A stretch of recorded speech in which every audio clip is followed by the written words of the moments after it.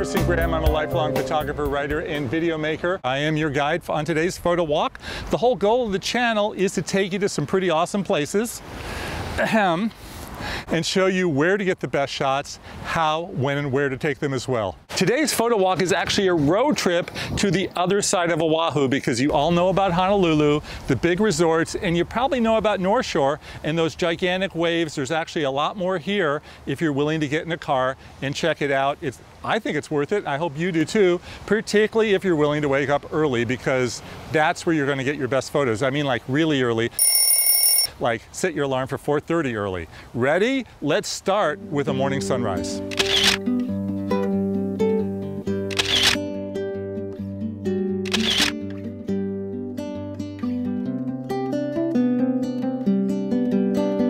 Of the 5 Hawaiian islands, Oahu is the 3rd largest after the Big Island and Maui, but by far the most visited, with just over 5 million visitors annually, which is not too bad for an island with a population of just under 1 million people, with 1/3 of them living in Honolulu. So why does Oahu get so many more visitors than the other islands? Well, locals chalk it up to a mix of scenic beauty and nightlife, offering tourists the best of both worlds compared to other, quieter islands. And Oahu is also home to the state government, which brings in a lot of people to do official business. Finally, Honolulu is the easiest island to access from all over the world. So many more airlines fly into Honolulu than the other islands. So Honolulu's fun, but it's mostly big resorts, crowds, and urban life. The really cool photo spots are on the other parts of the island. So our photo walk is going to begin at the airport, where you will pick up your rental car and we'll head east, basically circling the island. On paper, our Oahu photo walk is like a 3-hour drive, but we're going to be stopping and starting to take photos, so you can expect to spend an entire day.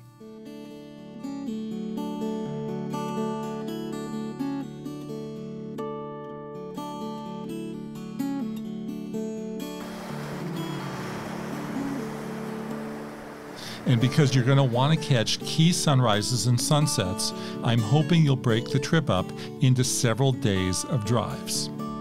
So our stops include the Blowhole Lookout, Sandy Beach, a really cool lighthouse, the town of Kailua, which is a great alternative place to stay with access to great beaches, like Kailua Beach, the swanky Turtle Bay Resort, the world-renowned North Shore, which is home to some of the most awesome views and giant waves you'll see anywhere.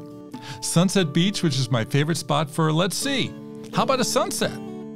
The fun little town of Haleiwa, and we will end up at Pearl City and the Pearl Harbor Monument before returning the rental car and saying aloha to the island of Oahu. Trust me, it pays to get out of the city and explore. Because Honolulu is more just city, urban, just regular anywhere else. You're on an island, so you should try and explore, try new things, live a little. Before we head out on the road to explore the island, let's take a few seconds to talk about the art of the morning sunrise on Oahu. Now read those early mornings. Beyond the joy of watching the sun pop out from under the water, which we don't usually get to see back home, you get this array of colors before and after sunrise that are just really hard to beat. So what do you need? A tripod will go a long way to help you shoot the pre-sunrise at a slow exposure for that cool, dreamy, flowing water effect. And of course, it's mandatory for getting a time lapse, because there's no way to keep your hand steady for that long period of time. And even if you don't want to time lapse it, you can just shoot straight video and speed it up in video editing later. Steadiness will be your best friend there as well.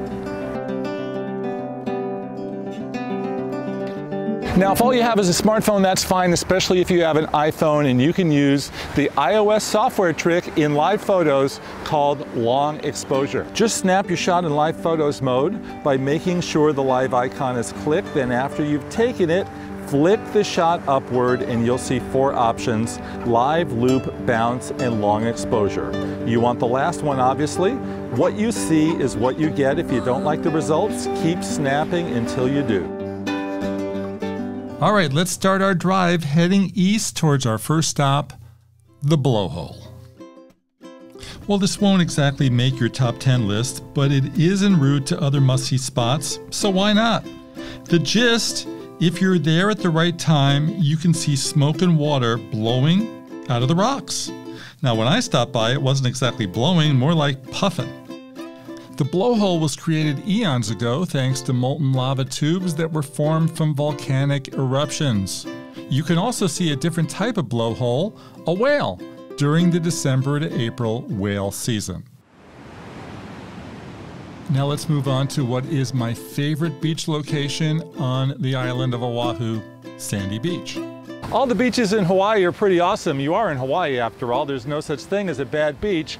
Photographically, morning sunrise, this is the spot. This is my favorite, the beach that is called Sandy, because not only do you have the sun rising over the water, you have these crashing waves that, over the rocks. I mean, how do you beat that?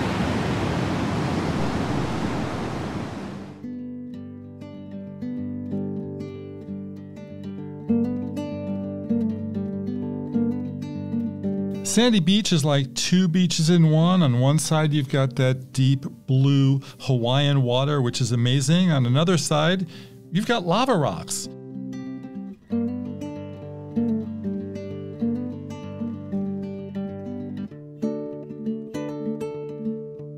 Sandy Beach is considered to be on the south shore of the island, and beyond the beauty, please, if you put down your camera and go in the water, be careful.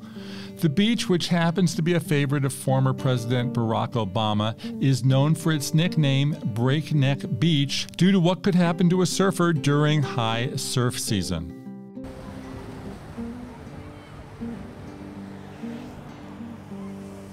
Next stop, one of the great Hawaiian lighthouses, speaking of which. Now this is fun. It's one of the best hikes on the island of Oahu, about 1.5 miles up the road with a camera or without to see the historic lighthouse that's beaming over the island of Oahu. Come on, let's get going. Your first glimpse of the lighthouse is a side view. You'll get a better shot if you have a camera with a big lens. Of course, that is if you're willing to lean over just a bit, as I did. Notice that the key word was lean over. You want to lean over the rail and eliminate a lot of this guardrail. If you keep on walking up the hill, you got a good overhead shot that will be okay on your smartphone, though kind of small. Again, if you have a camera with a zoom lens like this, you can get a pretty good overhead shot.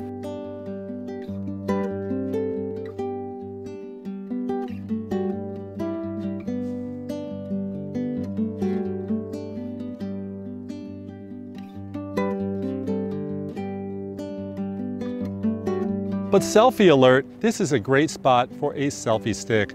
Hold it up high and you'll get to capture yourself and friends with the lighthouse in the background, or have really long arms. The trail is one of the most popular on Oahu and a tough ticket when it comes to parking. I was told to be here early and arrived by 7 a.m., at which time there were just a handful of spaces left. When I did say goodbye, there were no spots available. Now, some fun facts. The lighthouse was built in 1909. The paved trail takes about 30 minutes to get to the top. It sits on the most easternmost point of Oahu. On a clear day, you might be able to see neighboring islands Molokai and Lanai from the top. And the lighthouse is off limits to the public, but you know, we're welcome to photographer. Okay, one more fun spot in the east, the Makai Research Pier, which is really popular with local swimmers and fishing enthusiasts.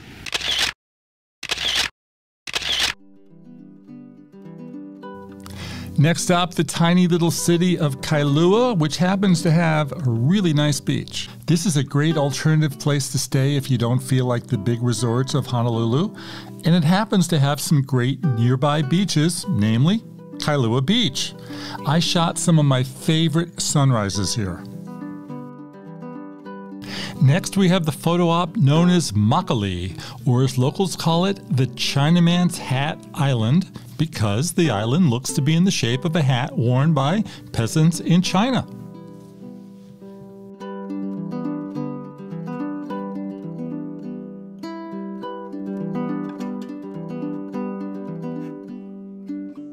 From the east, we are now ready to head north, home to the North Shore, home to some of the biggest surfing waves in the world in the winter.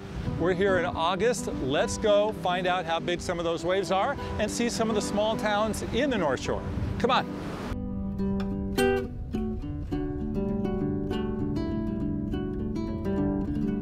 As you make your way north, remember this is rural Hawaii. You will pass through some really cute tiny towns, which is great. I'm assuming you're ditching the city for a different look today, but do know that you are on the most populated of the Hawaiian Islands, and you will see traffic when touring, especially near beach areas.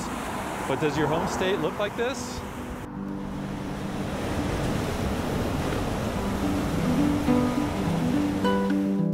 Now, once the cars start to move again, get ready for the famous shrimp shacks and food trucks on the side of the road, serving fresh, garlicky shrimp.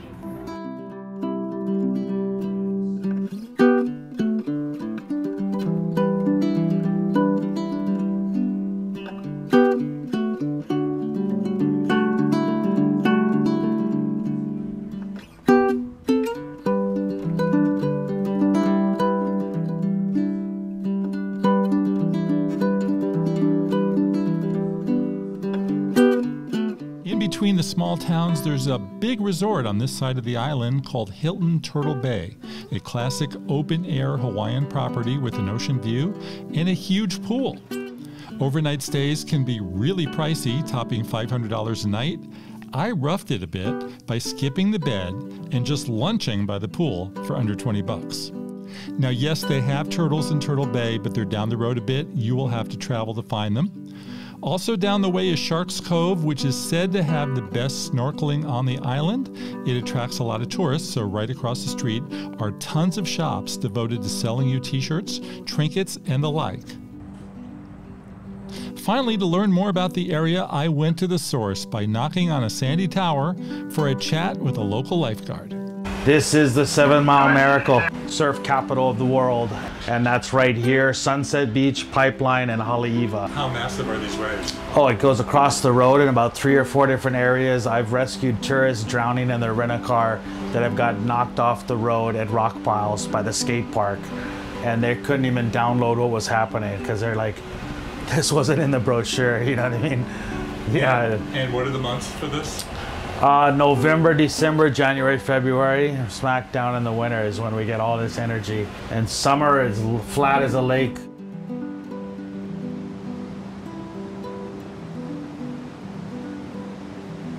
We need to kill some time before the sunset at Sunset Beach, so let's go check out the small town of Haleiwa.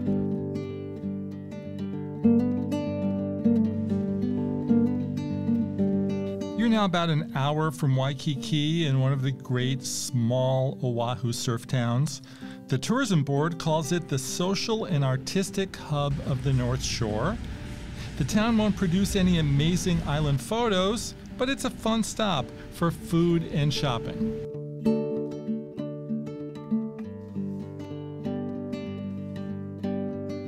All right, it's that time. Let's go talk sunsets, a Hawaiian sunset.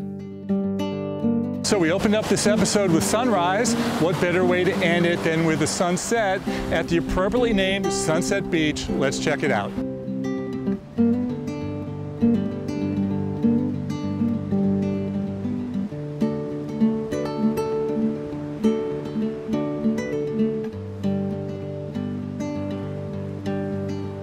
As with many settings of the sun, the actual sunset wasn't that much. It pays to stick around. Look what happened just 5 minutes later.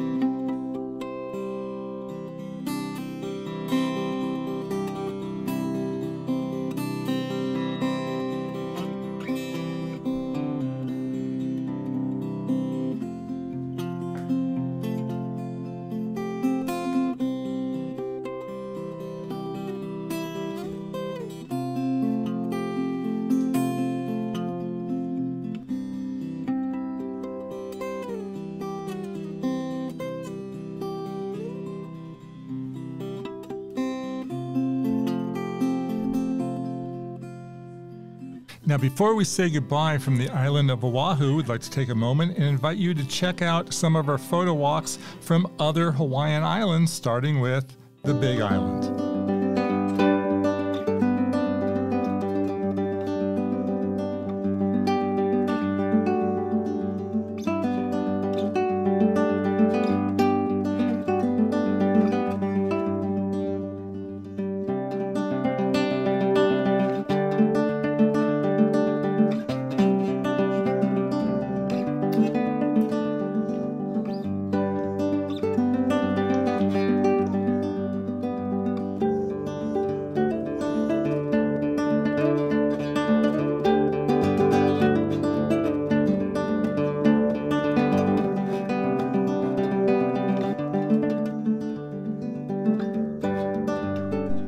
As always, check our blog, thebestphotowalk.com, for more in-depth mapping information, more photos, and an interview with a local Oahu photographer.